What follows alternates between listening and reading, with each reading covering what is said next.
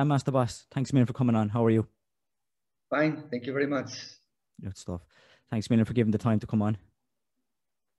Yeah, no problem. Always available. If it's about Taekwondo, always available. For sure. So as we were just saying, that what's training like in Italy at the moment in terms of COVID? Like, are clubs open? Are they closed? Well, our club where we are teaching is closed. It's really difficult times for 99% of the gyms. They're all closed. But luckily, we go to another gym where Master Leandro, my instructor, is teaching, and we have the possibility to train there because let's say we are recognized by the Olympic Committee, let's say like that, not in Taekwondo but in another sports. But so we are lucky to go there almost every day. It's quite far away. I mean, for us, because of the traffic in Rome. But yeah, every afternoon around 2-3 o'clock. At 2 o'clock, I train myself with Master Leandro. At 3 o'clock, we have Timothy and we have other guys, and we have more people coming there, also from other gyms that are also, let's say, quite high-level sportsmen, and they all train together at least 3 times a week. It was very nice. And then we also have people that are there that are very well known in the MMA. They're also training at the same time that we are training in and they have their own part. So it's really nice because all the, let's say, the fighters are there, and I really enjoy that. I enjoy the competition, and it's really beautiful to see the difference between the MMA, the ground fighting, and we standing up, always standing up fighting. So it's really interesting. You learn all the time. Yeah. Yeah, it's great. I suppose it's great. Like, here we haven't had a chance to do much training in a while. Like, we've done not a lot of like hitting each other, I suppose, as we could put it. Yeah. You know, a lot of sparring. We haven't done a lot of that in a while, which is frustrating. Like, obviously you can do kicking pads and you can do your technical kicking, you can do your patterns, but to actually get in and spar and do a few rounds, we haven't done many of them in the last nearly 12 months, which is, it's a shame. So it's great that, I suppose, you and some of the guys like Timmy and that can get in and get some training done like that. Yeah, I mean, it's a regular thing. I mean, it's almost every day we are there, except for Sunday. But, you know, important they are COVID-free. So, I mean, at least once every 2 weeks, you have to go to get the certificate that you are COVID-free. And they just spar together. They don't mind. So it's just, they just hit each other, and beautiful. Yeah. When do you think is competition back? Did I see that Master Leandro that Timmy was fighting recently, and that was that recent? Is competition back? Yeah, you know, as we are also in the WACO world, and we also like that very much because they have a lot of very good competitors, and you can choose. You can do the point, you can do the light, you can do the kick light, and you can also do full. So 2 months ago, our region was talking about it to have a competition, let's say COVID-free. So there was a lot of rules and regulations that we had to follow, of course. In the hall, we could be only with our competitor, and the other, let's say, the partner of the other guy was the same. So we were just a few people in the hall, and as soon as the competition finished, we had to get out. And then other people came out in, so we had one room to warm up, and that was really nice arranged. And it was a full contact, and Timmy said, I want to try. And so he went for it. It was not a problem. He did very well. So very proud of it. A different experience, I imagine, though, like with the regulations and the guidelines and that, did you have to follow? Different experience, I would imagine. You mean about the fighting? No, not just the whole setup, like you said. Oh, the whole setup, yeah. You had to leave straight away and that sort of stuff, like something maybe that's not. For example, the day before we had to go for the COVID to make sure that we are negative. So I'm myself, Leandro, and I have some other competitors too. They also were fighting. So we all went for the COVID, and we were all negative. So with that piece of paper, we could join. It was very nice. It was in a nice atmosphere. It was in a very, very big gym where we also sometimes go to practice. So, you know, it's in our region, in the Rome region. It's called Lazio. So there's a lot of clubs. I think we have between Taekwondo and kickboxing and so on, there will be at least 400, 500 clubs. Oh. So it's very big. Yeah. It's very big. Yeah. It's a lot of people. training, and it's all mixed, you know. Also, we have a possibility to train with each other. So for example, one instructor invites us and we go there, or we invite other guys to come with us. So, and this is on a regular basis. So it's very nice. And I mean, it's not necessary to be only concentrated on one thing. Fighting is fighting. So the more you can enjoy, the more it is. Of course, then you concentrate on light contact. Can be ITF or WACO. You can concentrate on your own style, what you prefer. So we do, of course, we do light contact. That is our our main goal at this moment. But I don't know. My son is thinking about other things, so I let him just think about it, and we will see where it goes to. Yeah, that's great. Important not to be too fixed on one thing, you know, because if you have the possibility and you are surrounded by many good people and many other martial arts, well, maybe you can change your mind. I'm not perfect. There's so many people that are much better than me and many other things. So we have to be open, or have an open mind. Yeah, I'm not sure there's many, particularly I suppose maybe grandmasters in one martial art that might think the same. You know, sometimes I suppose people can become very fixed in, no, that's well, maybe it's only Taekwondo and Taekwondo's the only, or maybe it's kickboxing, or maybe it's Brazilian Jiu-Jitsu or whatever, and they become this is it. Like it's good. I think it's good that you're open to go, well, we can learn a bit from here, we can compete over there and that, we can try this, we can try that and see, and like I said, decide where you want to go. I'm sure 99% of the grandmasters disagree with me, but it's not my problem. Because, you know, Taekwondo is an art and there is a sport, okay? In the art, of course, I love my art. So I will never be aside my art. But sports is sports. You mean you can do light contact, you can do full contact, doesn't matter. Sports is sports. There's nothing to do with a martial art.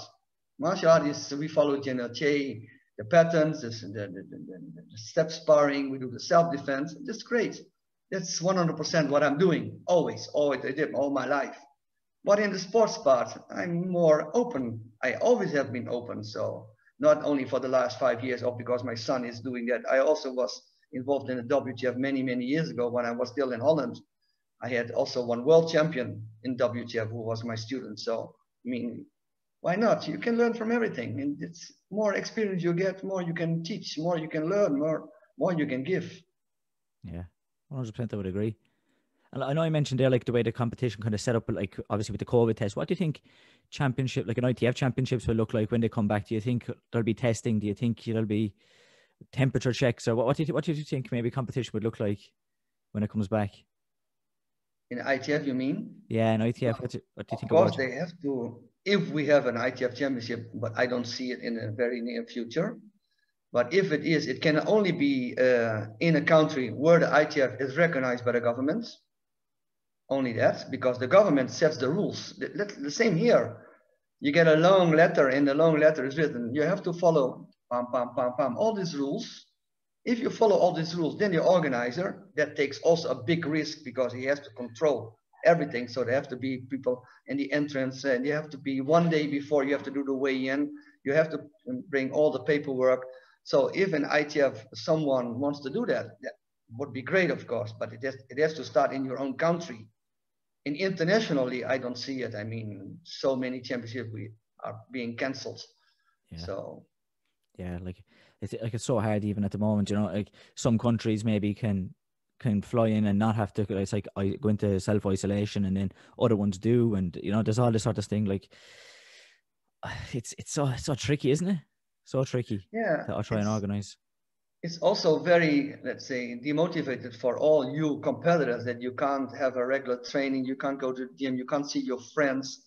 I mean, also social life. I mean, I see it here. I see it with my kids. I see it with my students. I mean, the whole social life is down to nothing. It's really difficult, and it's also very difficult to be motivated. I mean, the students. How can I motivate my students?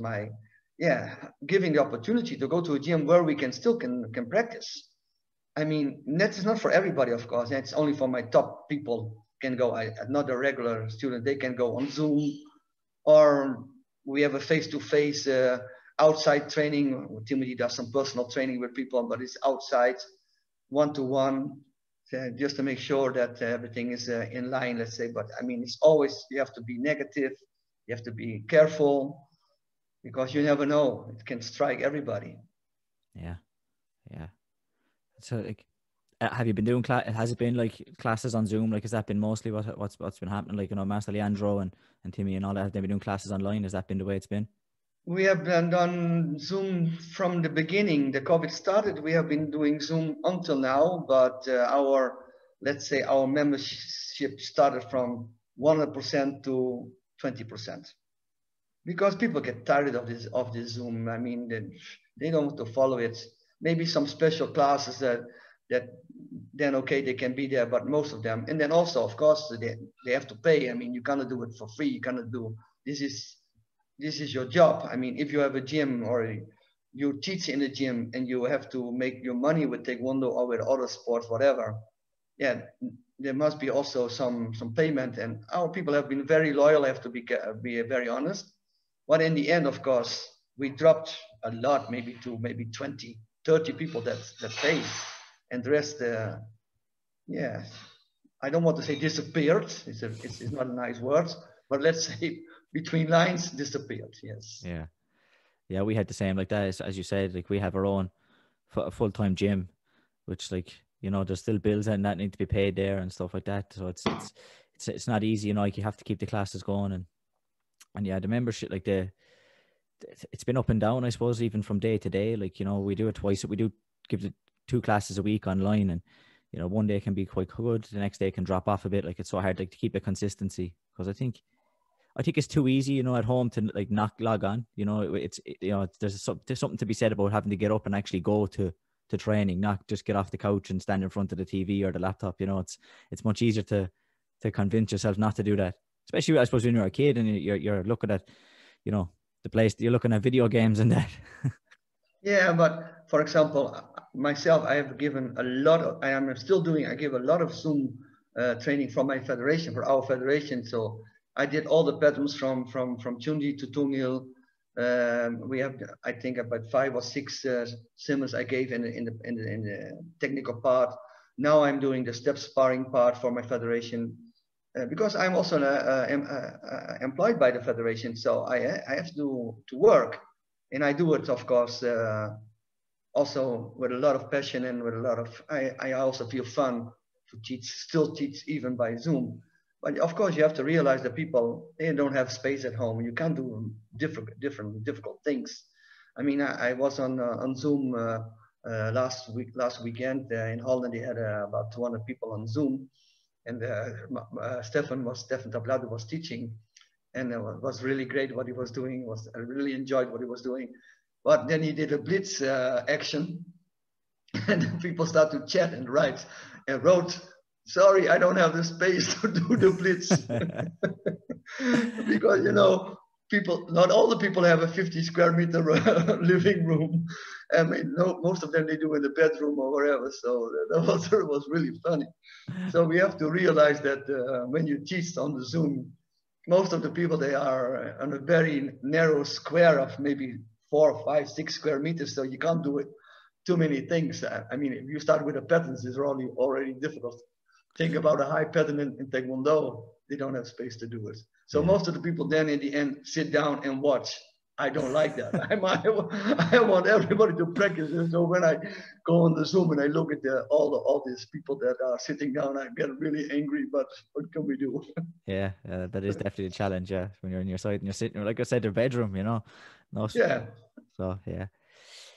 So I suppose actually, like, how did you get started in Taekwondo? Where did the journey begin? Why was it Taekwondo? Why was it not something else, or did you do other sports? Like, where did the journey No, begin for you? it's just by luck, you know, because I played football in my small town where I was born. And one day from after training, I was on my bicycle, and I always passed this school gym where some people in white kimonos, whatever, were training. And then one day I said, I'm going to have a look. So I went inside, and the instructor was there. And he was hitting the wall with his hands, with his fist, hard. That was, those times were different than we have now, of course. And oh, I was impressed by that. So I said, when can I come and do one lesson? I said, okay, come next day. Okay, next day I went there. And I was one of the youngest because in those times I was 15 at that time. And it was, I mean, it was only for adults. I mean, for Taekwondo was not for kids. There were no kids in that time. So I was a little bit nervous. So I did one lesson. And so we did the warming up. And after the warming up, it was about half an hour going up and down with a walking stance and punch. It was really boring. I didn't like it at all. I had no patience for that. So I didn't go again. It was one day. Then 2 months ago, later, one of my friends, his brother, he was also teaching. He was a brown belt. In those times, we had no red belts. It was brown belts. Okay. I said, you know, why don't you come with me this evening? We go for Taekwondo. He said, no, I went once and I didn't like it. I said, because there was only going up and down, walking with a punch. And I said, no, but we do a lot of fighting. I said, okay. I said, I go with you. So we went to his brother. He was teaching in a small gym at 5 kilometers from my town. So I went there on the bicycle, like always. And so I entered the gym, all adults. I was the youngest again. Okay, doesn't matter. And it was really enjoyable. It was half an hour, 45 minutes only sparring. I didn't know nothing, of course, but I could make a punch. I could make a front kick in the first lesson. And that was it. I stayed. I mean, that's 52 years ago, and I still do the same stuff. I'm still punching and kicking. So I really fell in love. I think, I don't know, I think it's love at the first sight, maybe not at the second sight, maybe, but yeah, that was it. So I started, and then after a few years in 1972, after 3-4 years of training, I did my black belt, first degree. And then 2 years after, it was 1974, I did my second degree together with my instructor. Of course, our head instructor, he was in Groningen. It was about 30 kilometers away, and my father did not like that I was doing Taekwondo. I mean, he did not like it, so he didn't give me any money. So I need to go on the bicycle to go to Groningen for 30 kilometers to practice for 2 hours and come back. And you know, in Holland, there's always a lot of wind. So there was the warming up. The warming up was my bicycle going to the training, but it was a good time. So really, after 3 months of training, I started to train every day, and I have done until now always. Yeah, that's dedication, like to do that every day, like to travel that far. Yeah, at that time, I mean, I'm about 15, 16. I mean, you don't care now. You just want to go there and you want to train. I wanted to become someone. I wanted to become good. So I think I have some talent or maybe some mentalities and good character for that sports or that art. So it went well. I mean, I had some success. I mean, in those times we had no competition. It was one competition a year. That was it. Maybe 2, because Taekwondo was just started. I mean, it was only for 2 years in Holland, because I started 68, 69, and Taekwondo was introduced in Holland in 66. So I'm one of the eldest, let's say, training Taekwondo. Yeah. I don't like to say that because it means that I'm old, and I don't want to go to the past all the time, you know. Wise, that's what it means. Wise. The time flies, eh? I mean, it goes really, really fast. Yeah. Yeah. When you are a grandmaster, it's no good at all. It means that you're over 60. There's no good at all. That's what Adrian always says, Mr. Barber, my instructor. Like, he always says to the kids, like, if you're a grandmaster, it means you're old. Yeah. Yeah, but many people are old because they want to be old. There's no need to be old. I mean, you just practice all the time. You don't have to practice 2-3 hours a day. You practice half an hour a day. You did at least something. So you were busy. Yeah. What did your father have against Taekwondo? Was it the fighting he didn't like you doing, or? Yeah, you have to go back 50 years ago. I mean, martial arts 50 years ago, that was, that was really violent. No, I mean, when you did karate, because Taekwondo, it wasn't called Taekwondo, they called it super karate at that time. I did not go for Taekwondo. I went for super karate, Taekwondo, something like that. So because we in Taekwondo they were kicking more than in karate, so they called it that time super karate. So when I came home, now this is a story maybe I told many times, but I want to tell it one more time. So after the training that I did with my friends and my friend's brother training, I had no kimono, so they gave me a kimono. So I came home with this second-hand kimono, and it was all wet, of course, because we sweat a lot. And then my mother said, "What's that?" I said, "That's the kimono." Oh, I said, what about that? So yeah, I went for karate, super karate training. Taekwondo is Korean martial art. Oh. So no, my mother and my father came right away. He said, "What's that?" And I said, "Yeah, I went for this lesson." No. You play football. You play football, that's it. I said, no, I want to do that because I like that. I really enjoyed it. He said, no. Okay. I said, "You don't go again." I didn't say nothing. Next day I went again. I went training. I came home. Okay, 50 years ago, how the parents treated their kids. It was some, let's say, kicking and punching in those times. So I got a little bit hit in order to get my lesson. But the third day I went again. The fourth day I went again. The fifth day again. And then my father said, "Okay, do what you want." And I was 15 at that time. So I really knew what I wanted. And that was it. Yeah. Now we don't hit our kids anymore because we get right away, we get sold or whatever. So yeah. But it didn't do any good hitting you anyway, because you still went. yeah, I went every for 3 days, 4 days. I got hit by my father, but it was good. It was not a problem. And Taekwondo I also got hit all the time. For many years I got hit. Then I got better, and then I started to hit the people. But for many years I got hit. And those times we had no safety equipment. Okay, so you can imagine. Yeah. Safety equipment started in 1973, 1974. So all my competition I did from 1970, 70, 71 to 73, 74 was without equipment. That was just barefoot, bare hands. And of course, the contact was very light between lines, of course. But it was like that. Beautiful. Yeah. Karate Kid style. That's it. It was different than now, Now we take care they don't get hurt, and we take care they make no too much contact, and we make so many rules. And at the end, yeah, it's coming like TikTok.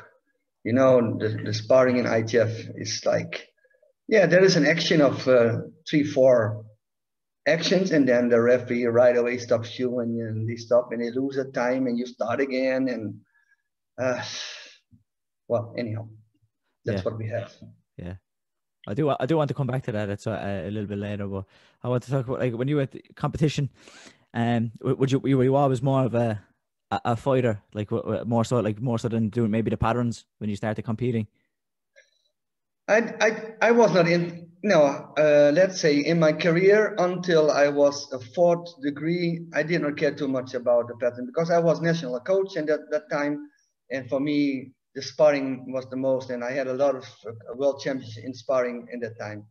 Then I came in 1985, I came to Italy as a technical director. So for 4 years, I went up and down to Italy to teach every month to the Italian Federation. In that time, of course, in Italy, there were people, they were quite good in the patterns.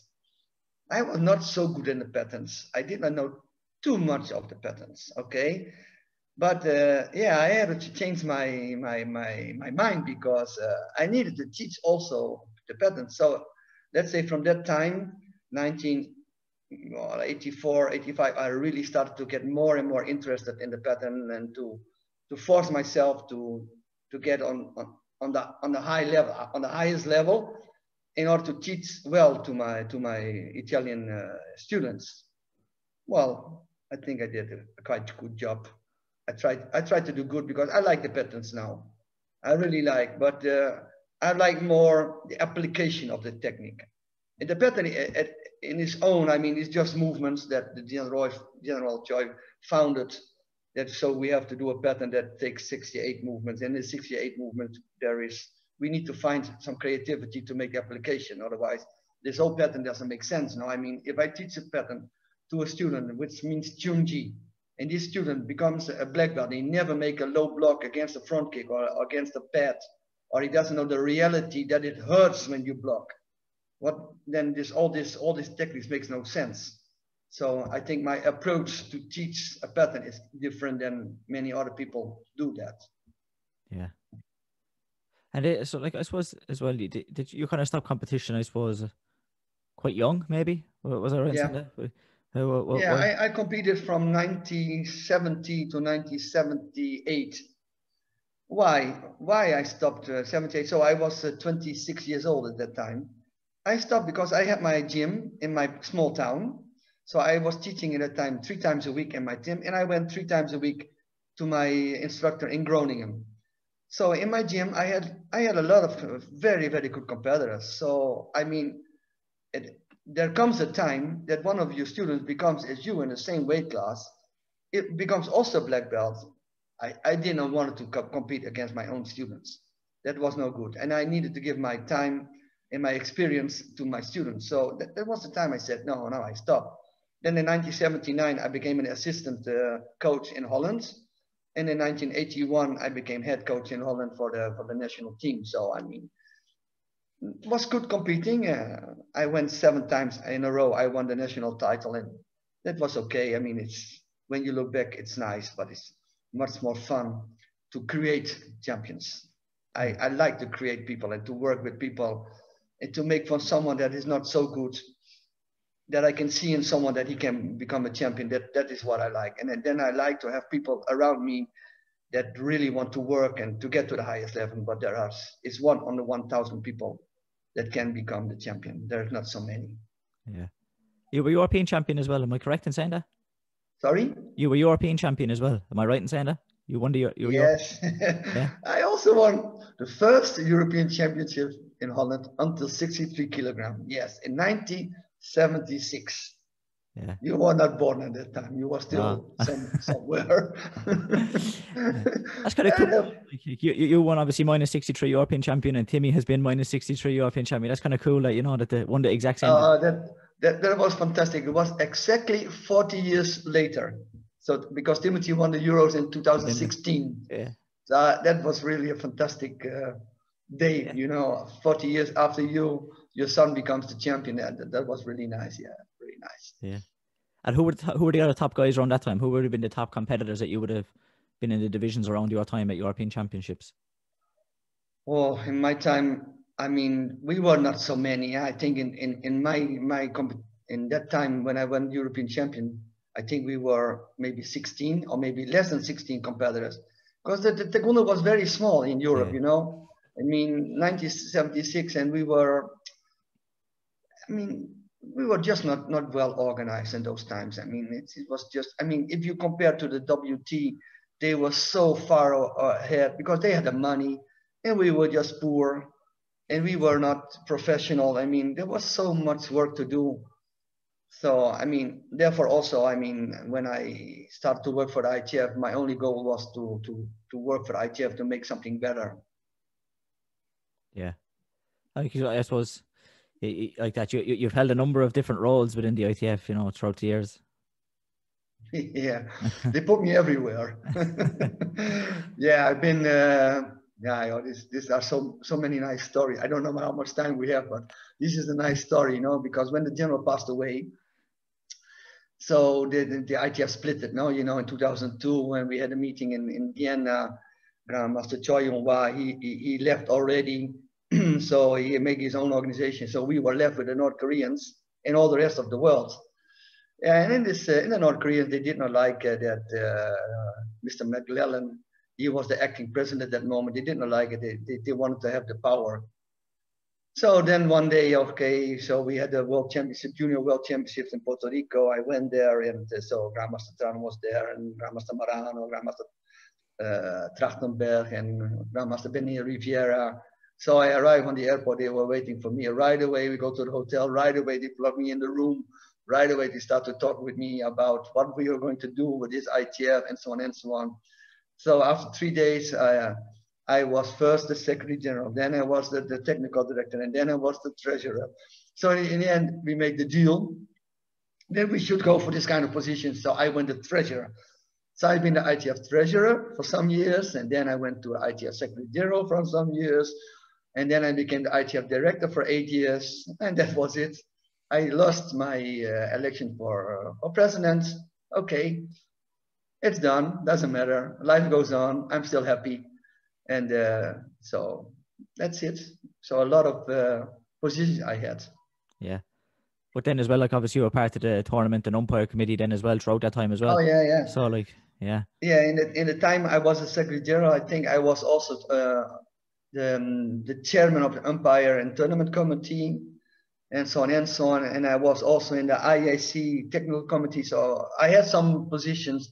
They really liked me at that time, you know. And was that your goal as part of the tournament umpire committee to take maybe the competition from being not so professional to more of what you had seen with the WT and a more professional setup? Yes, it always have been my biggest wish that ITF would be on the same level as competition of the WT, even without all the money they have and all the recognition, no?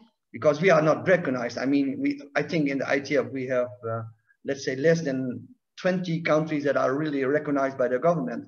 That means they have no funding. And if you have no funding, that means that the competitor have to pay all their own expenses. And nevertheless, the ITFs, because there are many ITFs, they are still growing. Yes, there are a lot of people do ITF. I mean, I think worldwide that the WT is not bigger than us, but also we are too much divided. That's our biggest pity. That I think the rank is more important than getting together of many. That's a really big pity because we are really big all over the world. But if you have 15 or 60 or 20 ITFs around the world and everybody's pleased with that, yeah, you never get together because everybody has a role in that, in his organization. They want to give it up. So it will be very difficult to get together one day. I hope so. But yeah, me too. Because like you said, even the countries that do have government recognition aren't necessarily getting funding because like it's much easier to give funding to the sports that are in the Olympics, you know, and we're not, and so it's heartless. Even if they go, oh yeah, that's very good, and you're professional, and the way you organize your association is all very good, but you know, it doesn't necessarily mean that they're going to give you some funding and fund competitors, which is a shame. And also, not only that, it's also, you know, the visibility of a competitor. Okay, you are also a world champion, no? Yes. Yeah, in Ireland we have a lot of world champions. Also in our country. Okay, there are world champions all around the world in the ITF. You know what kind of visibility we have? Almost nothing. You walk on the street, nobody knows you. So I mean, this is something that, I mean, me as a father, I have to be honest with my boy. If my boy is good, not because only my boy, but also with my students that are really good. What can I give to my students? So in the end, you're looking for some other ways, which is maybe this is not correct, but as a father, I look at that, and maybe as an instructor or as a grandmaster, I look in other options. I have to look at other options. Also to be recognized in your own country as an instructor. I mean, we are in ITF in Italy, we are not recognized by the government. That means we are not official instructors. So what do? We have to go through another channel in order to get our instructor license. Otherwise, we can't even teach. So we have been doing. And I mean, I have been criticized by a lot of people, but most of the people do not even know what's going on and why it has been done. Because everything has a reason, no, in life, no? Because when people start to criticize, first you have to know why I'm criticizing people. I mean, you should never criticize. First, you have to know what are the reasons behind some decisions. And then, of course, it's easy to say, yeah, oh, he's right. Maybe I should do the same. Yeah? And this sometimes is really a little bit hard to swallow for a lot of people, that I took some decisions in my life that maybe not everybody agrees with, but it's okay. This is my way that I try to keep up with everything. Yeah. So it's like you said, like when it actually is so big across so many countries and that so many aren't recognized, and like you said, have to go through different channels to be recognized. It is such a challenge. Yeah, in fact, it's a shame, you know. because let's put all the ego and whatever positions aside. Okay, now look at yourself. You are a competitor. Timothy is a competitor. There are so many competitors. What do they want? They want to compete against everybody. Doesn't matter which ITF. They want to compete against everybody. So what do? We don't do nothing. Because at the highest level, we block everything for I don't know what kind of reasons. But we do that because it seems normal, no? There's no revolution by the competitors there because everybody seems to be happy with his medal or with his title. But in the end, there are 10 world champions in your weight class 57 or in the 63 or in the 78. There are so many world champions. So who is the real one? So what I would like to say in this interview with you, hopefully everybody wakes up and at least we have one world championship in the world. Yeah, maybe in the next years, that it's open to all ITFs. So that all the championships come, only one per country from each organization can join the world championship. And then we will see, yeah, a real championships. I hope that we can make that. That would be my biggest wish for ITF. Yeah. But it's true, as you say, it's like, it's not the competitors who are against that, because the competitors want to compete. It's people above that. You know what I mean? Like, I think if you ask if you ask any competitor, I'm sure that's like, I know myself, I'm sure Timmy's the same. Would say, yeah, bring them in. It's more people to compete against. We just want competition. But it's like you say, it's people above that who have decided it doesn't suit them. But it's normal, Jamie, because you talk with the other guys, okay? You talk with the other guys like I talk as a grandmaster with other guys like you, okay? Because it's useless for me to talk to other grandmasters, masters, whatever, that have only one direction, you know.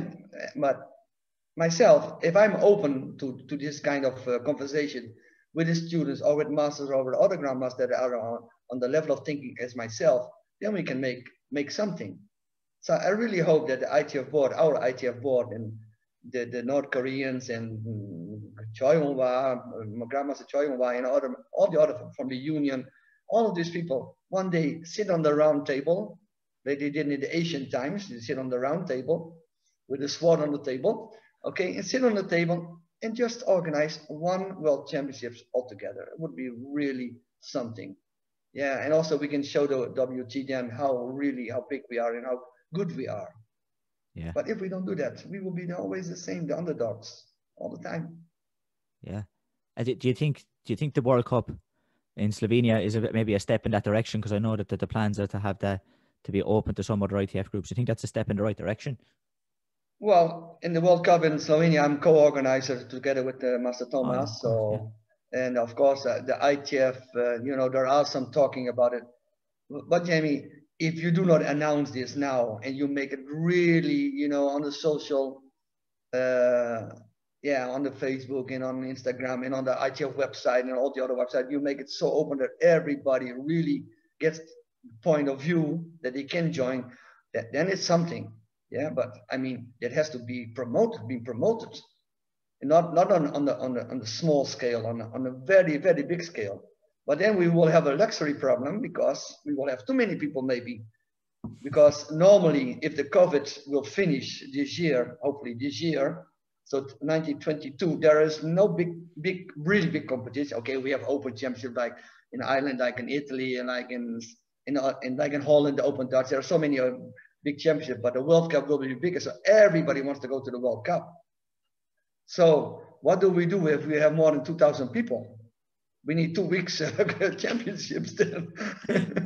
Okay, so that will be a luxury problem. Too many people. Hopefully everything goes well, and we will do all the best to make a different championship than all the ones before. Because for me, a championship is not only a championship. For me, the championship is, it's like enjoyment, happiness. Not only to be on the floor, but also around. Where do you do it? Yeah. Okay, Slovenia is not on the sea. I mean, Maribor is not on the sea, but the town is nice. There's a lot of things to do.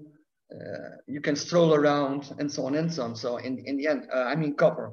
Copper is, sorry, we talk about copper. Capri is a beautiful place, and around it's very nice. So it's on the sea, sorry. So there's a lot of things to do. So it will be make it even more interesting. Yeah, yeah, for sure. I think that, yeah, I think it is a big thing about, like, I suppose these tournaments, there are some bit like, or I suppose the equivalent of what we can have an Olympics, like, a World Championships, or maybe even a World Cup. It's the close thing we get. So, like, you kind of want to have a nice feel, a nice atmosphere, a nice place to be, um, to make it a good occasion and a good event. Yeah, for me, number one is always location. For me, the location is the most important, because for me, personally, but I also know from many other people, the location already makes something about it. No, I mean, if you go, let's say in Siberia, where it's 4 meters high of snow, and you get out of the plane, I think you will not have a smile on your face. But if you if you go to Italy and you arrive on the airport in Venice, for example, and the door of the plane goes open and the sun is shining, and you have your shorts on, yeah, and you have a t-shirt on to show your biceps, okay, you have a big smile on your face. I mean, the happiness already starts in a very different way. This is also already the first approach of the competitor. How does he feel in the environment? Where does he go? Is this a nice place to go? Oh, I'm so happy to go there, because there is a sea, there are the restaurants, there's a good food, they have a beautiful gelato, and so on and so on. And that makes competition so much better. I mean, you go to a place where there's nothing around the hall, even if the hall is beautiful. What do you do in the evening? Yeah, you sit in the lounge of the hotel talking to each other. That's not only competition. Competition is so much more, in my opinion. Yeah, I've definitely had that with a couple of the times, the tournament when the championships run in Italy. We'll get to wear the shorts at this one. That's always we always love that once. I mean, when I organized the World Championship, it was in July in 2001. Okay, that until now it was the biggest one, because we had 754 competitors from 72 countries. I mean, not the biggest in number, but the biggest in number was only one per category, and it was only the adults. So that was a really big one. I did a lot of Euros, 3 Euros. It was always in Riccione, or it was in Rimini. We did one World Championships in World Cup. We did in the north. It was beautiful in what was it? Riva del Do you Garda. remember? Riva del Garda. Yeah, was a nice place also. beautiful place. So we yeah. always try to do in an environment that people really can enjoy and can stroll around in the evening and to enjoy. Yeah, and also pick the time. No, July, May, September is still okay. August we can't do in August, because there are all the hotels, everything is full. It's too much tourism, so you can't do it. You have to do it always just before the season, or after season, let's say like that. I've heard a story. I can't remember. I think it was Adrian. I think it was Mr. Bond that was telling me the story about when you went to train in North Korea. That there was that would seem to be a mad story. That you went to North Korea to train or something. No. Well, it seemed like we a went mad to story. North Korea. Yeah. We went to North Korea because of the World Championship. We talk about 92. Okay, 1992. So yeah, that's something. And when you go to North Korea, you arrive on the airport, it's in your prisoner. You get out of the plane, you get in the bus, you get in the hotel, you can go out. When you have to compete, they get you in the bus, they bring you to the sports hall, they control you, you can't go out. The tournament finishes the day, you get in the bus, you go to the hotel, and you stay in the hotel, you can't go out. But of course, let's be very honest. In our organization, in our ITF, we miss the North Koreans because they are really good. So I mean, this is something that we really miss. Unfortunately, we don't have, because it's another ITF, but I feel a little bit lucky. No, I didn't go there to train. I just went there with a national team of Italy, and we were 4 of us. Because at that time, 1992, we had to fly from Rome to Sofia. This is a nice story. So we are in Sofia. Yeah. We're talking about 92, not about now. So we arrive on the airport, and we are on the airport together with, I think, with the Finnish people. There were some other countries too, and we were waiting. So how about tickets? Because we just went there, we had nothing. We only needed to pay $1,000 each to the guy in charge of the North Koreans. We didn't do nothing. Okay, so we are all waiting there in the lounge. And then one Korean guy comes to us and say, Italy, yeah. I raise my hand, Italy here. This guy said to me, come with me. Okay, I follow the guy. He has the car outside the building, the airport, outside the building, and we go in the car. He said, Italy, 4 people? Yes, 4 people, 4,000. Okay, I gave the guy 4,000. Okay, and he gave me 4 tickets. Not really airplane tickets, 4 tickets. Okay. Okay, thank you. I go back into the hall. So all the people, the same procedure. Okay, so we all have this ticket in our hand, and we are waiting, and we are waiting. Nothing is going on. Nothing is going on. Then we heard some noise. A plane is coming. We heard some noise. I said, maybe that's our plane. Okay, yeah, the plane is landing, and that's our plane. So we go to our plane. Yeah, we could sit wherever we want, and we sit, and we are in this old plane. And it brought us, I think, if I don't remember too well, but I think it was Sofia to West Berlin. From West Berlin, I think Mongolia. From Mongolia to another place, I think in China. I'm not sure. And then we went to Pyongyang. So it was a long, long trip, nothing on board, no screens, no television, no video, nothing. Only my partner next to me, I could talk to him. There was nothing else. So that was the trip to Korea. And you arrive, and what I said before, you go to the hotel with the bus, all followed by others. And then from the hotel, you go to the sports hall, and that's it, all followed by others. And that's the procedure. So you have nothing. So we were the championship for us was finished. And we asked the guy, the Korean guy, because you have a translator, which is not really a translator. It's just a guy who takes care of you, like a detective. So we were fed up with it, and the Germans were fed up with it, and we all wanted to leave this North Korea. Okay, so we asked our guide. I said, please, can you arrange that we go back 3 days before the championship, because we finished. And the Germans did the same. So we were pushing a lot, and in the end, okay, we got the go to go home. And that was the first time that we were all in the plane leaving Pyongyang, and everybody was shouting, yeah, yeah, yeah. Luckily, we go home, we go home, we go home. Oh gosh, what an experience. Never again, I hope. Anyhow. What was the tournament like? What was the actual World Championships like there then? Oh, that was, the worst. I was the coach at that time for it. That was my last day of coaching, because I said, from now on, I'm going to put my efforts for ITF. Because, Jamie, you can't imagine. You should ask some other people that went there, not only me, because I have my opinion now.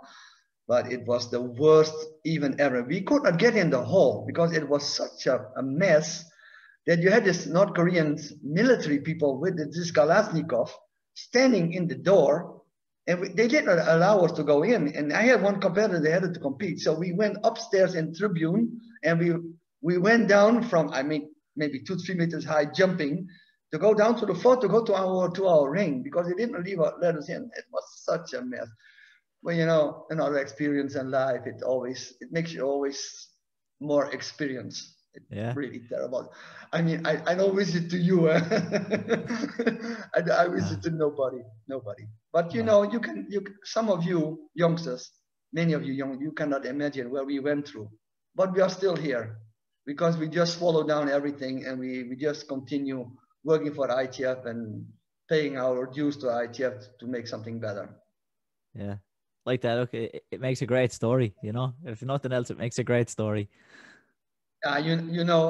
Everything you do in your life has a memory and has a story, and I have thousands of them, because you go through so many things. Not only as a coach or a technical director, or things that happened in the championship when you are a chairman, what happens with some coaches, how they behave, and so on and so on.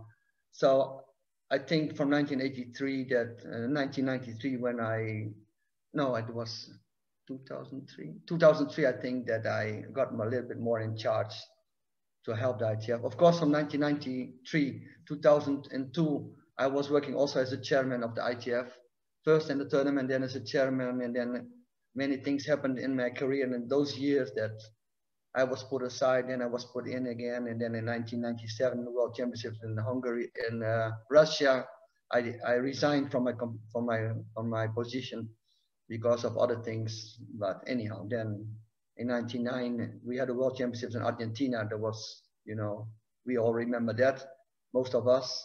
And then I got back as a tournament director in 2001 for the World Championships in Italy, which I also organized. And with that time, we did not have internet, so it was all by fax. I made more than 1,000 ID cards by hand in the middle of the night when the faxes arrived at my home with my wife together. We did all by hand. We plastify all by hand. That was a very good time, beautiful. I really look back with a lot of pleasure to that event.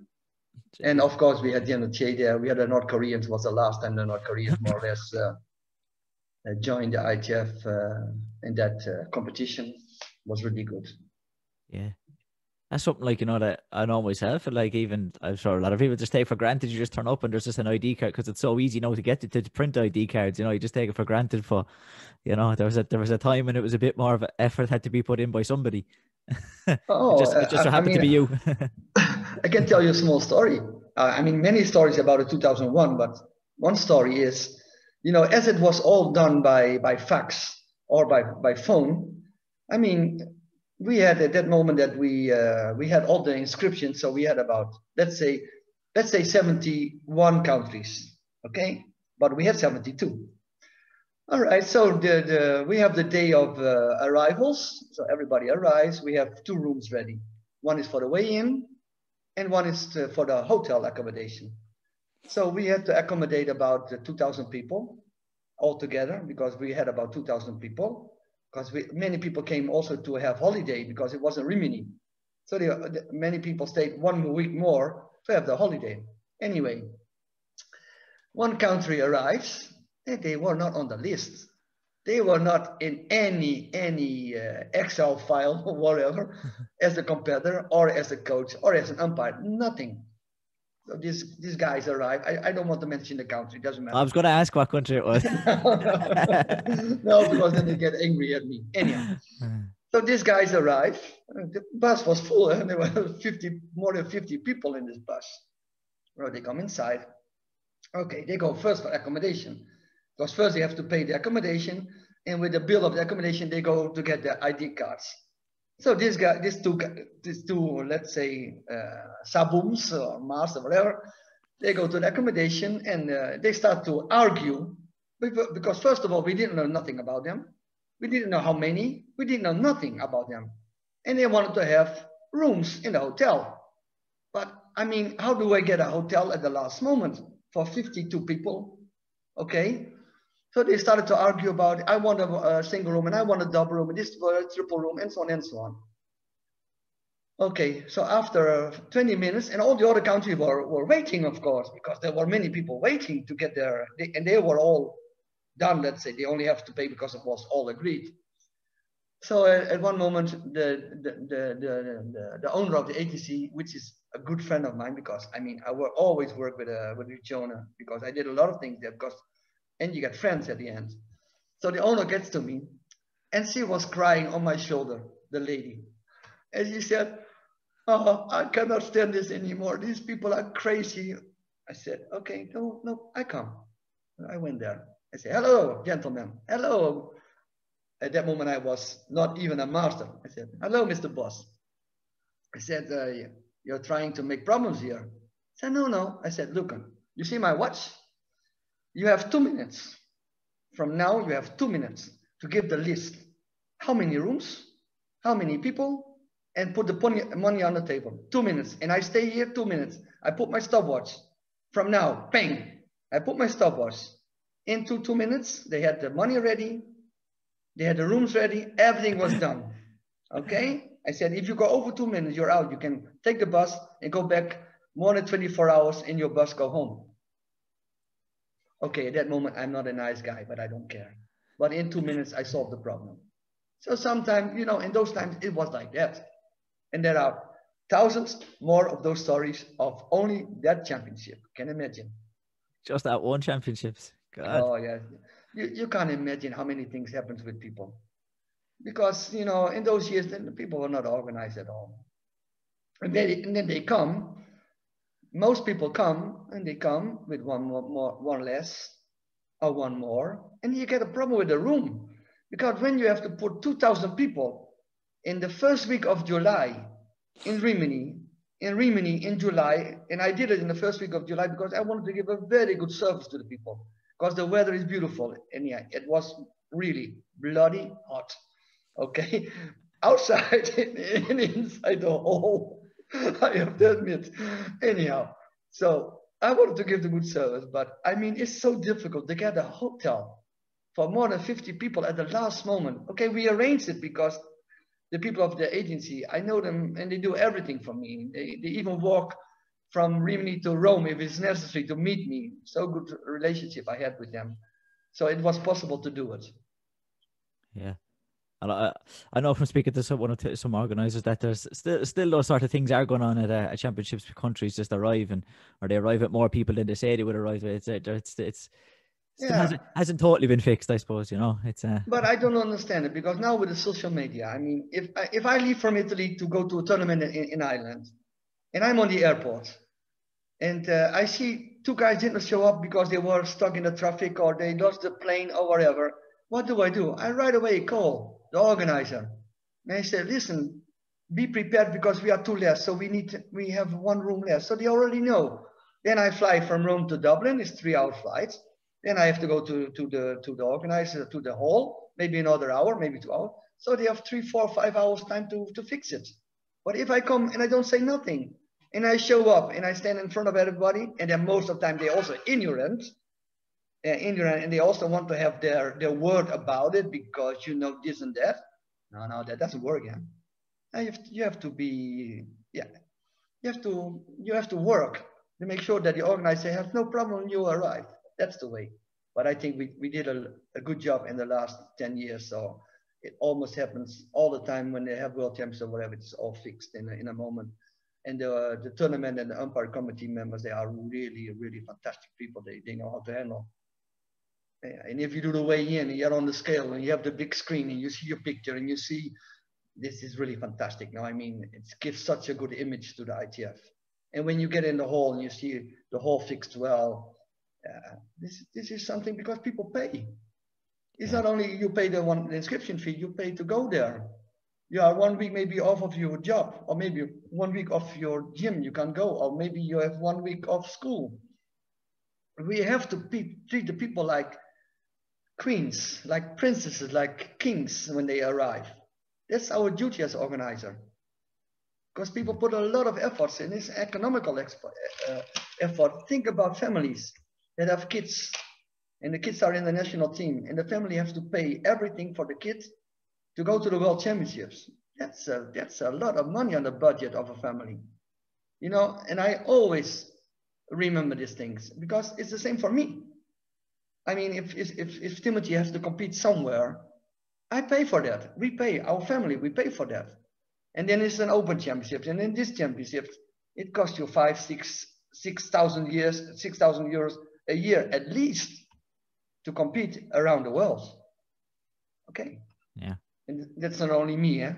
or my family. It will be the same for your parents maybe, or whatever, and so on and so on. So, I mean, you have to realize that. You have to make a very, very, very, very good tournament with a very good accommodation and so on and so on. That's your duty. Yeah. I definitely, like, as a competitor, like, I do like to turn up to our championships and have it looking nice and feel like it's like you said, I feel like it's an event, you know. I feel like it's something big to be at, like it's big to be there, you know. Like you said, yeah, it's good. It's good to get to happening. It's a happening, Jamie. Everything in Taekwondo is a happening. Yeah, it is. It is definitely a grading. That's a happening. You know, the student come to your gym and train with you. For them, it's a happening. They want to see you smiling. Yeah. They want to see that you are in shape. They want to feel good. This is the same in everything what we do in the Taekwondo. Yeah, it's as you mentioned. You have students that want to come and see you in shape. I had Master Mac Hutton was on a couple of weeks ago. Like I said to him, one thing I have massive respect for him for is the fact that he keeps himself in shape and trains so often. And I also said that I do have massive respect. I see you train, and you've already mentioned that you train pretty much every day and keep yourself in shape. I suppose what kind of motivates you to train, to keep training, or is it just it's a lifestyle habit now that it's just something you do, or is there something that motivates you to train so often and keep training? Well, if I go back to Master Mark Hurton, well, because out of the millions of people, there are just always a few that are excellent in something. Yeah, he's really one of those people. No, I mean, we all know Mark, and I can say that I also contributed a lot because to his let's say development. But I went to Scotland for many years teaching. He was always there. I know what he does for it, what he did for it. So I really appreciate, and I really, yeah, I have a high opinion about the Master Mark. About myself, well, first of all, it's my passion. Second of all, it's my job. Third of all, I'm an instructor. So when I teach, I want to teach. I don't want to teach with opening my mouth. I want to teach opening my mouth and also trying to show as good as I can the technique, my ability, as long as it's possible. And this, I think, is a lack of many, because if you do not train ordinarily, or I mean, if you do not train every day, you do not do your, you have to have a small routine. The routine can be 20 minutes, half an hour. It's only half an hour a day of 24 hours a day you have that you can train yourself. Okay, and where you do your routine, and that keeps you in shape. I mean, you don't have to do 50 yop side kicks every day. If you do 10, 20, it's enough, but you do them, and you do it every day. If you do 20 side kicks every day, it's 140 a week. It's more than most of some color belts do. So it keeps you in shape. So I think, and of course, I have someone at home. I want him to see his father, yeah, doing well. I mean, this is something that I will try as long as I can in my age, to show him that if he one day gets my age, that he can do the same. Yeah, that is what. Yeah, I see. Like I say, I've seen the videos of you training and doing patterns and kicking and that, and like that. It is. I suppose it is inspiring to see that, like you said, as somebody who is maybe getting older, that you're not necessarily going to be humpled over and barely able to walk. It's like you can still, if you keep at it and you keep putting in the effort, you can stay flexible. You can keep yourself young physically. Yeah, it's also, of course, it has to be in your head. Yeah. You need a mentality, the character to do it. I mean, I never accepted something like that. I mean, I can tell you one small story. I don't know how much time we have, but I mean, I can talk for 5 hours, so don't worry. Yeah. But I mean, when I did my 6th degree, we were in Canada in the World Championships in 1990. So there was a grading. So there was a lot of people in this grading, and Grandmaster Tran, Grandmaster Serif, they were the examiners. They were sitting behind the table. And I was not really interested to do my 6th degree. I was pushed by my president of my federation in Italy, and also I was also pushed by by other people to do the grading, but I was not really interested. Okay, so anyhow, we were in this room, and we were all we were there. Most of them were sitting, and I was always running around, stretching, kicking, doing my things, until we had to line up, of course, and bow, and then waiting for our turn. I still remember that day, that people that was sitting, just sitting until they were called to perform whatever to perform. And I still cannot understand that. I mean, all my life, I cannot understand that you're just waiting. There's the same in my gym. I cannot stand people that come to my gym, because normally I'm in the gym. So they come in the gym and they start to talk to each other, or they start to sit down and do nothing. I cannot stand that. Then you come to the gym, I'm in the gym, you bow, get in the gym and start to work out. Until I don't say chariots, doesn't matter. You are there in the gym, not to lose time. Okay, come back to this 1996-degree grading. So it's my turn. Okay, I do my grading. I do what I have to do. I do Sosan and I do two chair and whatever. I do my self-defense and I do whatever. Okay, and finish the grading. In this grading, there were a lot of people that did not finish the pattern. Really, they could not do the pattern. They didn't finish. And they also were not able to do other things. Okay, doesn't matter also that. Everybody's different. Okay, so after the grading, Grandmaster Tran announced that the promotion will be set. Those who were promoted in the party. Okay, well, it's fine. Okay, so we bow down. We get out of the room. Everybody happy because they did what they had to do. And next day, we are in the hall. I mean, I'm a coach. And Master Tran comes to me, and Grandmaster Tran comes to me, and he says to me, "Oh, Grandmaster, Mr. Bos, you did really well. So we are going to now announce your promotion." I said, "Thank you very much, sir. I'm really happy with that." I said, "How about the other ones?" He said to me, "No, everybody's promoted." I said, "I don't want it. I don't want you to promote me." And he looked at me over the face. I said, "What do you say?" I said, "I don't want you to promote me." I said, "What do you mean?" I said, "Then that's not a promotion then." I said, "If there are people that could not perform the pattern and did not finish the pattern, and you are going to promote also them, then I don't want it." Okay. Yeah. And he said to me, "Okay, we are going to have another talk about it later." I said, "Okay, sir, thank you very much." Yeah. So it's not nice that I said that, and it's not even nice that I say it now in this talk with you. But this is the thing. What's going on all the life is still going on. People, I mean, go for grading and not really prepared. If you're not really prepared, the federation must stop you, not because your time is up, not because you are a 7 and you go for 8 and you waited so many years.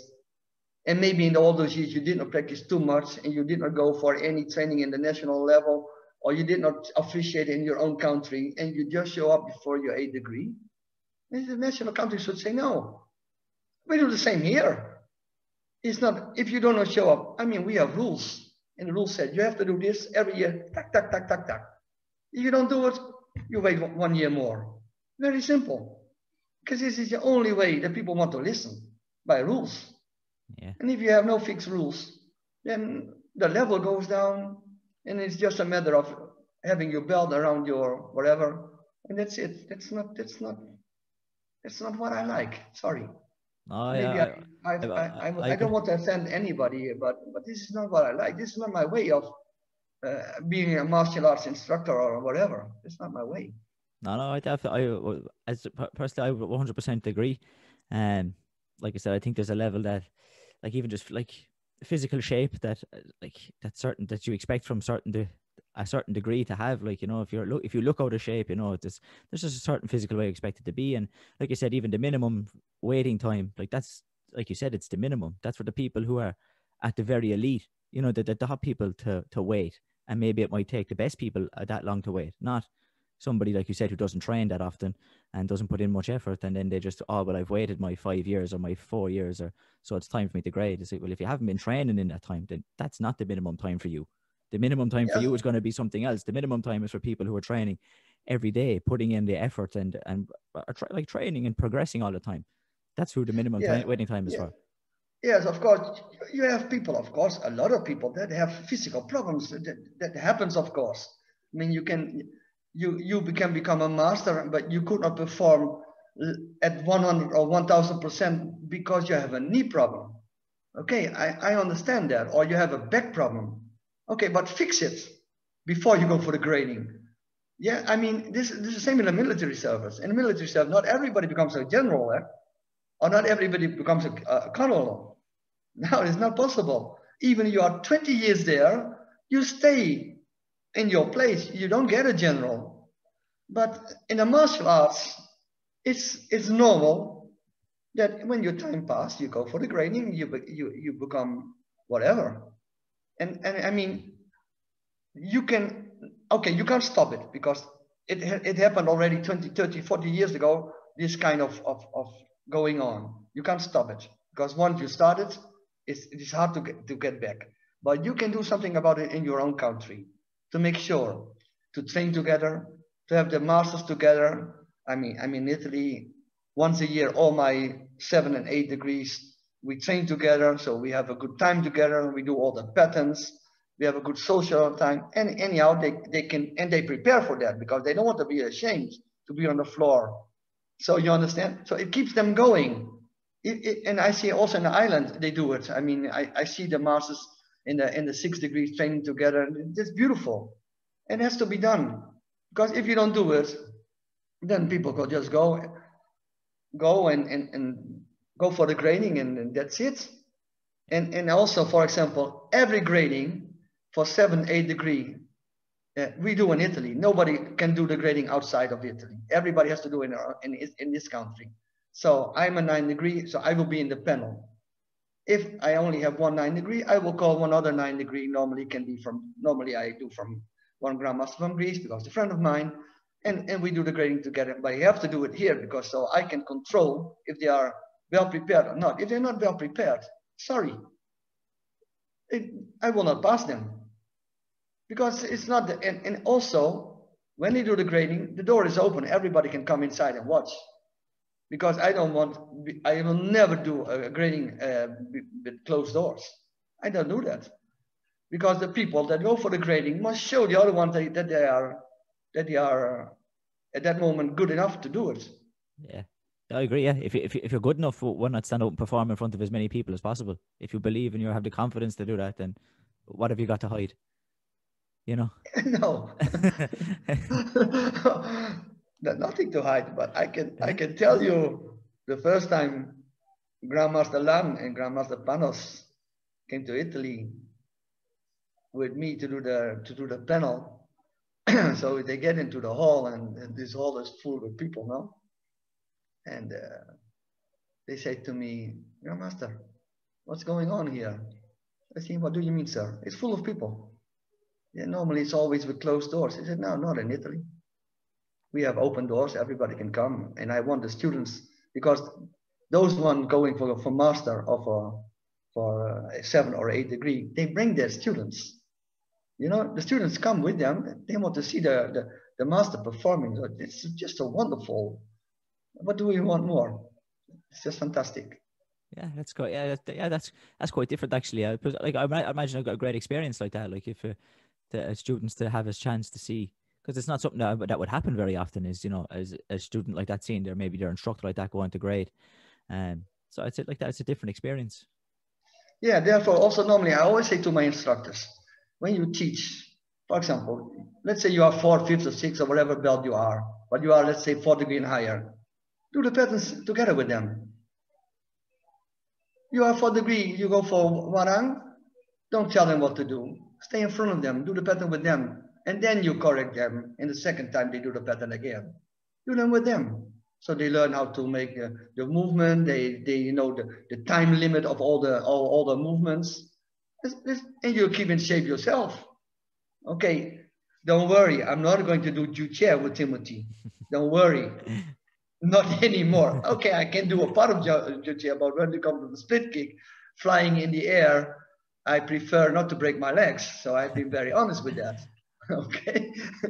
So there are, of course, some exercises when you get a little bit older, they are a little bit more difficult. Still, I try, but they are dangerous. They become dangerous for you, So you have to be careful. When I do there are some patterns, and I think by myself, why did not try make it so difficult? Anyhow, for the youngsters, it's not a problem. But for the oldest, yes, it's going to be a problem. So I know you mentioned already some of the contact and things like that with the competition. Where do you think ITF competition in terms of like the rules, in terms of contact, the size of the ring, that sort of, where do you think it might be in maybe, I don't know, 5 years time? What do you think Taekwondo sparring will look like? No, or even I think competition in general. The competition will not change because our light contact is a light contact, but it's not a continuous light contact. You know, continuous means not to stop the fight all the time, but on the other hand, this is the ITF system. So when you fight in this system, you know, I mean, don't worry, Jamie. I look every day. I'm not telling you a liar. I look every day at the bouts that have been done in Ireland, in Germany. I look at all the fights, you know, and especially, of course, the category of my son. That's normal, okay? And I look at all the fights. And when I see this competition, sometimes I get, you know, I get shiver. My skin comes up, my hair comes up, what I see. Because I think most of the referees, they should be referees in the point stop fighting, not in the light contact. There's a lot of work to do in this.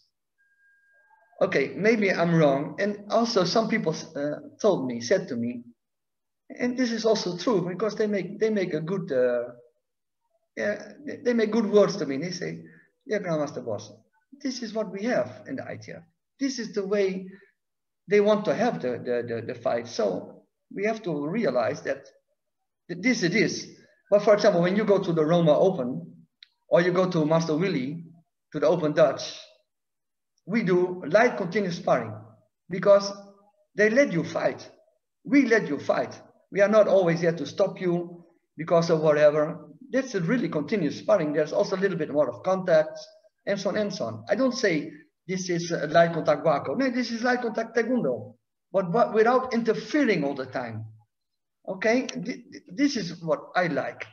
But of course, as long as we have a floor which is 8 by 8, and we have competitors that are really, let's say, sharp. You know, the coaches and the competitors, they know their job. When it's time that they have to go to the coach because the equipment is not really well, or they are a little bit tired, they just stop by themselves and they go to the coach, and you know, and there is no interference, or competitors that walk out of the ring, or they make sure they go out of the ring, but not as a minus point, but out of the ring, because one warning more or less, it doesn't hurt them. But unless this is going on, and this is going on all the time, just look at the bouts. And I mean, it's something that irritates me a lot, to be honest with you. It irritates me a lot, but okay, this is what we have, and we have to get used to it, and we have to get and train our students that this is the way in the ITF. When you go to the WACO light contact, of course, this is different. The ring is 7 by 7. They let you really fight. There you can really show your ability because it's possible. You can kick, you can punch, you can do everything. So it's different. It's a different light contact. Okay, I don't say which one is better because I don't want to make sure that this one or the other one is better. But I have my opinion about it, of course. And I also see that some people in some kind of sparring competition have more possibility. So, and when you have sometimes more possibility to do better because the system is better and the environment is better and the recognition is higher, yeah, sometimes then you start to lose people. Yeah. Yeah, I definitely feel when I watch a lot of matches back, look, maybe I shouldn't say this as a competitor, but I do feel like a lot of times I'm watching matches back and I feel that the referees are, I feel like I end up going, why did you stop the match there? What was that for? What was that warning for? Why did you stop? I remember them. Maybe I shouldn't say it as a competitor because, you know, it could come back to bite me, but that's what I feel like a lot of the times you're looking at referees going, I haven't a clue. Like, do you know what you're looking at there? Or, you know, and I would like to sometimes just step away, just leave it flow. Like you said, I want this as a competitor. I want the match to flow when I'm competing. I want it to flow. I don't want it to constantly stop. And when I'm watching it, I don't want to see it constantly stop for no reason. Yeah, just remember what happened in Ireland. You were fighting 57, I think, no? Yeah, and you lost for whatever. No, that was that was Thomas. I won 57. Thomas got a bad decision. Thomas, yeah. Bad disqualification. No, okay. Yeah, but you understand. I mean, I remember that. I remember what happened there, and of course, there are many things happen in any competition. Sometimes you win, and sometimes you lose. But listen, that's what I said before. I look at all the videos and I put them all in slow motion. So it takes me a lot of time, and I spend a lot of time to look. And I really hope from the bottom of my heart that what I'm doing, 10% of the umpires that are umpires on the World Championship, only 10% of what I'm doing of the 100%, if they do what I do, they will understand what I'm talking about. But I know that people don't do that because people do not invest time to see what happens and how we can make it better. Because this is my experience in 50 years in Taekwondo. And I don't want to offend or put my finger or point my finger at anybody, because everybody just try to do their best. But you can always do better. That is the point of what I'm talking about. I can do better physically. I can do better technically. I can do better at a level of administration and so on and so on. But I have to put efforts, not because I'm a 9 degree. I'm just a 9 degree, that's it. I can still learn looking at others. I can still learn from the paperwork. And this is something, and I can still learn looking at videos and make sure that hopefully in the future, those things do not happen anymore. Because this is important. Yeah. I hope a lot of people listening to me that are biased. No, but of course, I really appreciate the work people do there. But you have to see it in the way that you are a professional person. And when you are a professional person, it's the same when you have a job. When you are professional, you took it for professional. The same in business. If you want to make a good business, you have to be professional. It's the same. The same with your training. If you are training and you have a bad trainer, you will not become a world champion. Maybe first time, yeah, but not for the second, not for the third. Yeah, it's the same. Also, your trainer must involve. Now, if I may say myself, in my gym, when my son was getting better and better, there was a time I felt I'm not the right one for you anymore. I'm not good enough for you anymore to teach to you. So I got Master Leandro, my student, to teach in my gym, yeah, where I go every day. And he was teaching in my gym to my competitors, not myself. Yes, I was there. I was looking, observing, trying to learn more. Because the time passes. You know, people, the younger people like yourself, they get more and more, I don't know, they are faster in thinking, in the way they are conversating. And it's not for me anymore. I'm too old for that. So there was a time that I felt, no, let me get out of this and let me get someone else that can put more input to my boy. Not only to my boy, to my students. Of course, I always talk about my boy because he's my boy. Sorry, because you know, that's normally as a father I do that. Yeah, it takes a lot of like you need to have, I suppose, no ego to do that. To especially with your son to go, especially with Timmy to go. Okay, I don't feel I can give him maybe necessarily what he needs right now. I'm going to let, especially even your student take over coaching him. It takes a lot of, you know. the same myself. I go to Master Leandro 3-4 times a week, and he teaches to me. I don't teach to him. He teaches to me. I mean, we do, of course, the fitness program. I do only fitness program with him. So I mean, to be in shape. So we do a lot of push-ups, squats, kicking with elastic bands, and then so on and so on. And he teaches to me. He makes a program. He sent, before I go, 2 hours before, he sent me the program. I look at the program, then I say, oof, oof. So I go there. And before we start, I go half an hour running. Yeah, okay. And then we start the program. So he has, you know, the time schedule for this, and we have a time schedule for that. And I say, oof, oof, ay.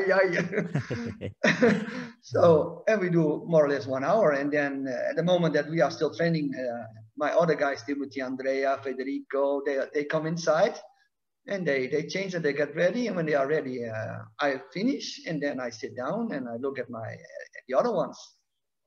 It's just fantastic. Yeah. It's just fantastic to see your guys, you know, your top competitors, to see your training. This is something that gives me such a thrill, you know. It gives me such a pleasure. I mean, yeah, It's great to see the passion. I have one more question, I suppose, before we finish. I ask you, I'm sure I'm expecting, I could kind of expect the, I suppose, the number one answer here, but I ask everybody, I can expect it. If you had to pick a favorite fighter to watch, who would you pick? Oh, there are really many, yeah? There are really many. There are really many very good competitors. Okay. I think Julio Carlos, I must admit, he is a good fighter and he is a clever fighter. Okay? I don't want to say that he's the best, but he is good. Okay, so I admit that. I don't want to say he's better than my son, but he is good. Okay.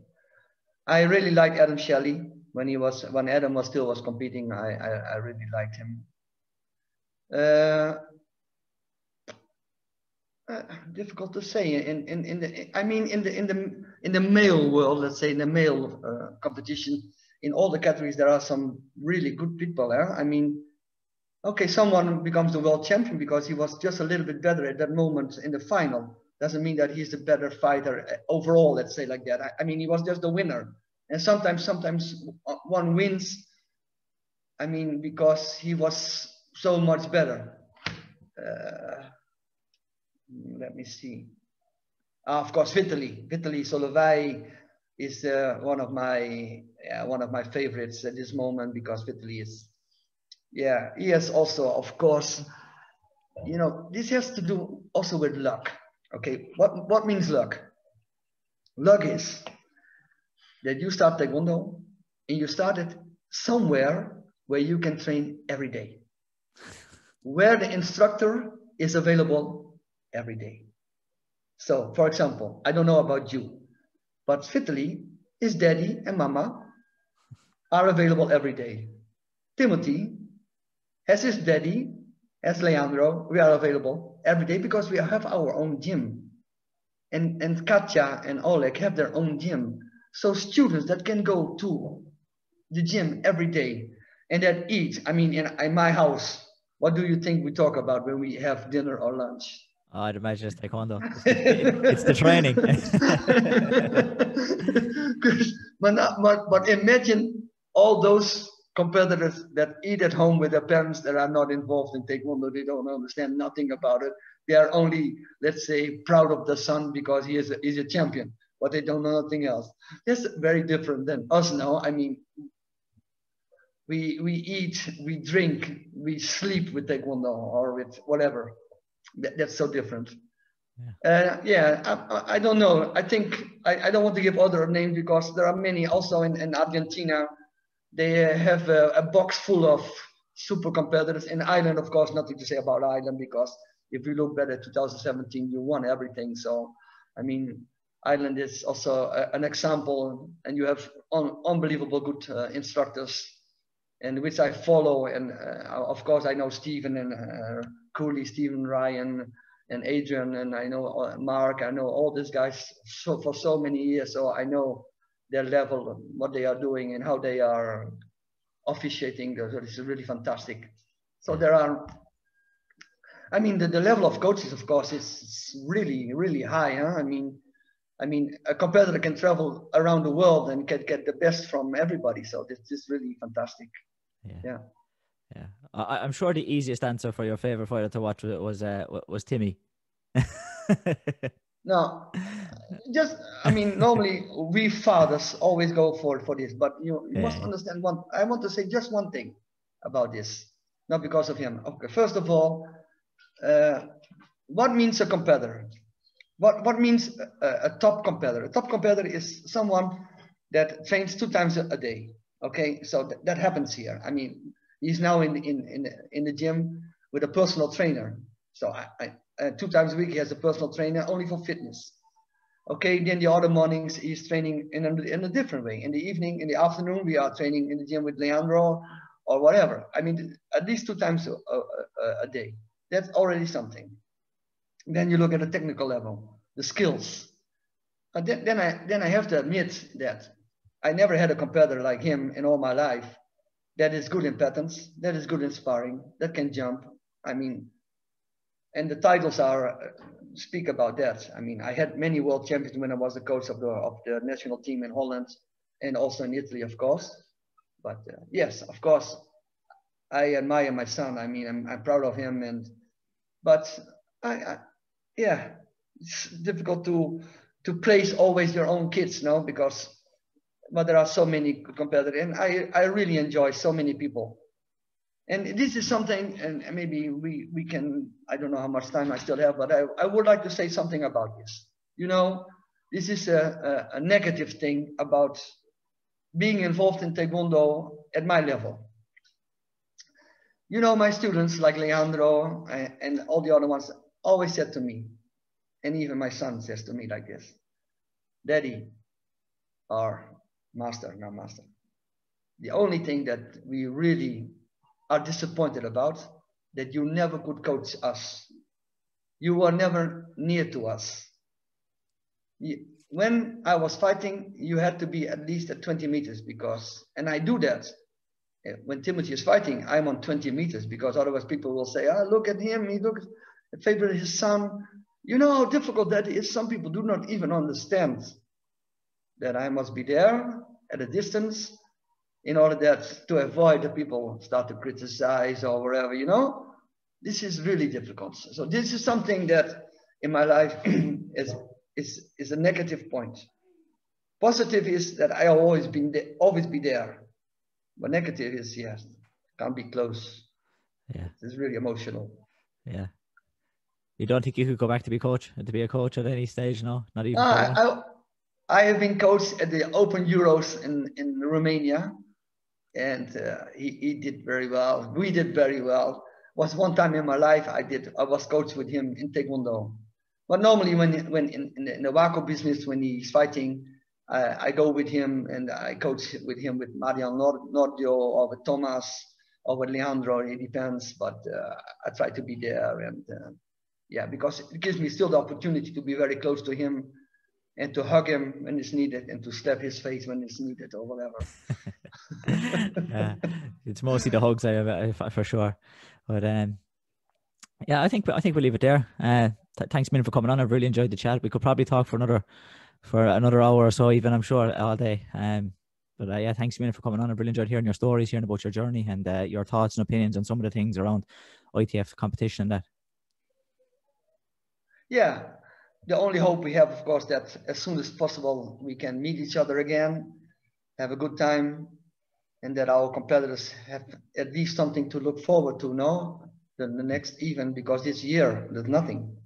Yeah. Nothing. I mean, the World Championships, they will be cancelled, I think, officially on the 21st of February. And then, yeah, so we have nothing this year. I mean, it's just a pity. Yeah. So well, anyhow, I wish everybody the best, and let's cross our fingers for something good to come. For sure. Hopefully it won't be too long, like you said. I really thank you for inviting me for this chat. Wishing you all the best, and wishing all the people that come after me that have even a better talk than I had with you. Thank you very much. No problem. Yeah, thanks a million for your time. I really appreciate it. So bye-bye. We'll see you. Enjoy your training for today. Okay. Ciao. Ciao. Ciao.